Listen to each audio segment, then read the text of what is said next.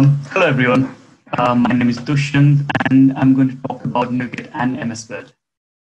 So bear in mind that this talk is based around .NET Framework codebase. I know all the toolkits are now using .NET Core, .NET Standard, maybe have already migrated, maybe in the process of migration.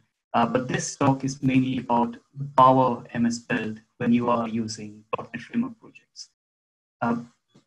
So to show that, we'll jump straight into a demo. I'm just going to start my timer in this meantime. The demo where we'll have a .NET Framework project, and we'll use MSBuild to generate the native package. Instead of using, say, NuGet or .NET, we'll use MSBuild. And using that package, we'll use that package as a package reference in another .NET Framework project.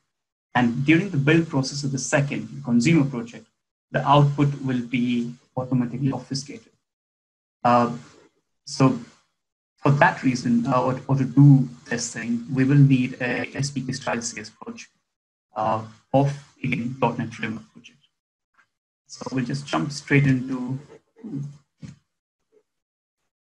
my Visual Studio. So the thing is, in Visual Studio, by default, it does not give you SDK Style csproj for .NET Framework projects. There are two ways you can do it.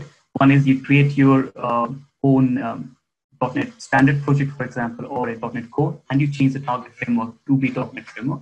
That's one way to do it. The other simple way, which there is written this small extension, Visual Studio extension, which you can download and use, and it will add .NET Framework SDK Style csproj templates. That's what I've done, and that's how we will start this. So I'm going to create a new project. And this project will just say SDK. I'm going to create a SDK Style class library, .NET Framework. And say next. And this project is the one which is going to generate that NuGet package. So let's just call it producer to begin with.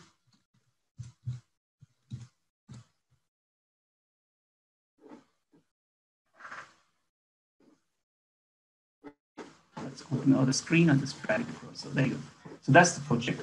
And going into the csproj, if you see, I hope the zoom is good enough. Let me know in case it's not. It's at 150. So if you see, this csproj is as simple as that. And that's all the SDK Style csproj brings along. And in this case, say, we want to, like, I'll just quickly show you that actually. Just copy the full part. I'll go into that.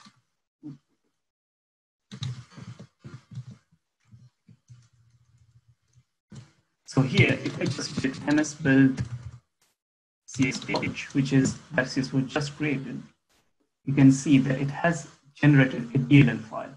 But say we want to generate a NuGet package. In that case, it's as simple as adding a small property here, which is generate package on build. And once we do that, and repeat it again, you will see that it has generated a NuGet package. It should be here. There you go. So that's all we need to do in a SDK Style .NET Framework project, and you already get a NuGet package. If you have worked in, say, old style csproj, then you probably know the pain of having packages to a config file, new spec file, adding references and dependencies to different locations, getting them all right. Then you get a NuGet package. So now it's all simple to one csproj, and that works for us. Going back to the demo diagram that I showed earlier, to do this, we will need to ship a targets file with our NuGet package. And I'll show you why is that. So this is Microsoft documentation, and essentially every part of NuGet package or every folder inside NuGet package means something. There's already a recommended way of having folder structure in there. For example, say libtfm. Here, TFM, let's zoom in a bit in PC. So TFM stands for Target Framework. So the one that we just created, I'll just go into the output. If you see the NuGet package, I'm using NuGet Package Explorer to see what's in there. It's lib, Target Framework, then a DLL. When it is lib, that whenever another project depends on this, this becomes the compile time and runtime dependency. So this will be copied to output whenever the second project builds. But in the same time, if you put in the ref, target framework something, that's only compile time. That will not be copied to your output directory or your runtime. The one that we're interested in is called build.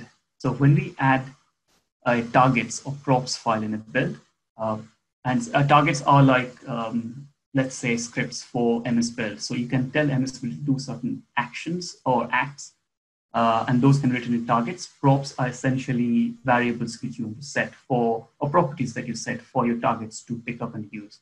And when we add a targets file inside the build folder, that will automatically be triggered whenever the consuming project triggers it. So for that, I already have created the targets, so that hopefully will save some time by doing that. So that's the target I'm going to copy across into here. So now if you see, I already have a targets here. So this is a simple target. All it does is looks for a tool called ConfuserX, locates the exe, and then after build, so after the consumer or the dependency has built, it will trigger the ConfuserX exe. And ConfuserX is it's a simple .NET office data. It has been archived, but you can do the same logic with any other targets or essential bits that you do using targets. The logic remains the same. So, and like I said, it locates from, like MSBuild this file directory means location of this targets file. And from there on, it tries to locate where the ConfuserX exe is. And by default, obviously, we'll not have ConfuserX exe. To get that, we can have a package reference. It's as simple as adding one more item group in our project and saying we want ConfuserX final. And that's a NuGet package, which is one NuGet. So ConfuserX final is a NuGet package provided by ConfuserX. And if I just quickly show you what's in there. So ConfuserX package only has a tools folder, which again is a special folder as recommended by Microsoft, where if you put an exe and its dependencies, then those can be used as a standalone tool, as a .NET tool. So for example, if I did .NET tools install ConfuserX CLI, ConfuserX final, then that will add this exe to my path. So if in your team you have multiple internal tools you're developing, you can just create NuGet packages and everybody in your team can have access to those by using .NET tools install. So that has now given us the dependency that we need.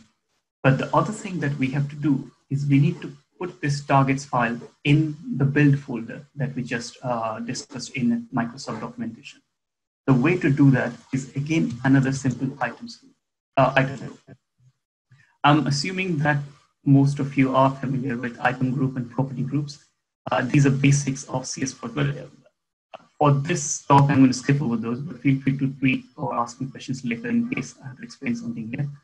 But essentially, what I'm doing here in this item group, I'm saying, put this targets file, pack equals to true means in the NuGet package, and package path build. So put it straight in the build for me. That's all I'm saying there.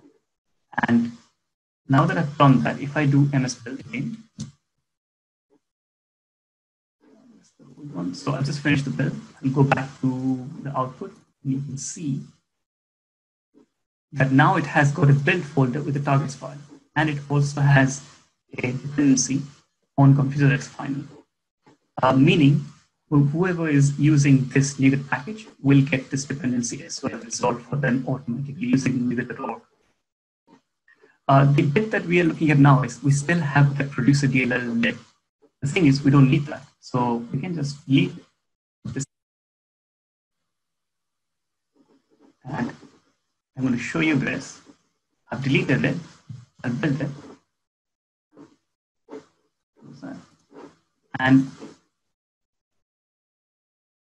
to show you, it's still there, even after I've deleted. So there is, I believe this is by design of the csproj and how MSBuild does its job. But even if we don't want anything there, it still generates an empty DLL file. The way to get rid of that is we have to again set another small property in our csproj saying, do not give me that. So that's as simple as saying include build output false. And that's it. So that will tell MSBuild in Visual Studio, or well, MSBuild in this case, that don't include that. Just to confirm that now we don't have that anymore. The other thing about the build is that the name of the targets file has to match the name of the producer, otherwise it won't get triggered. And for that reason, we need to do another property saying set the package ID with this. And now we're ready. So that gives us the package with a new name. And like we discussed, all the build has the targets and the dependencies. So now that our package is ready, we need to do a consumer, which I have already created. Let's get the consumer out, which is a simple .NET Framework project. All it does is tries to get the latest version of the dependency that we just created.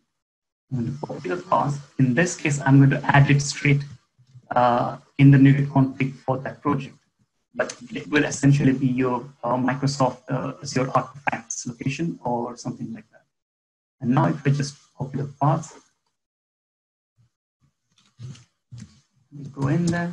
So the way to do a NuGet restore is /t restore. So that does essentially the same as NuGet restore. That has already done the restore for us. I can do a build. And if you see that, this is what ConfuserX has triggered. And we can see the output. Bin debug net for it. So inside that, a confused folder has been created. And I'll open that in ISPy. And like you can see, it has been confused by ConfuserX. And if you open, it's already obfuscated, and you will not see any information in there. So that's a simple way of obfuscating. And the thing is, this package, any other .NET project can just consume and obfuscate output by default, as simple as that. So that was the quick demo. I'm going to show you quickly the relationship between MSBuild and .NET. So in 2016, this is the source code from GitHub, and you can see in 2016, this is .NET. This is source code for .NET Build and essentially .NET XE. And you can see NuGet restore was being used in 2016, but in 2019, MSBuild restore is being used. So this is only the restore bit of NuGet packages. There are other bits as well, like builds and everything. And you can also see like .NET does trigger MSBuild underneath, including you can also do .NET MSBuild to trigger a specific target in your csproj. Going forward, few recommendations. I am running out of time, so I'm going to push quickly through this. Is that wherever possible, try to migrate to SDK Style csproj. Not only makes it life easier with adding and removing things, it's also very easy to read and understand what's going on there. And if you have a mixed code base like MSBuild, .NET Framework and .NET Core and Standard, then I would recommend MSBuild because that's one tool which can do multiple things for you. But if you have already migrated or you're starting fresh and you have only Standard and Core, then yeah, .NET is the answer. .NET is the tool that you will most probably use. And a bit more extra after that is, I have a few blog posts on this. I have 2 blog posts on the same subject. So feel free to check this, which may clarify some of the things I've gone through quickly or skipped over. And all the demo I've shown is at this location. I'll share this slide later on. I'll let Dan have it and he can put it on his website.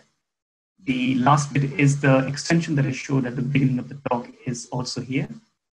The URL there. And that's the end of my talk. And I think just about managed under 15 minutes. Thank you very much, everyone.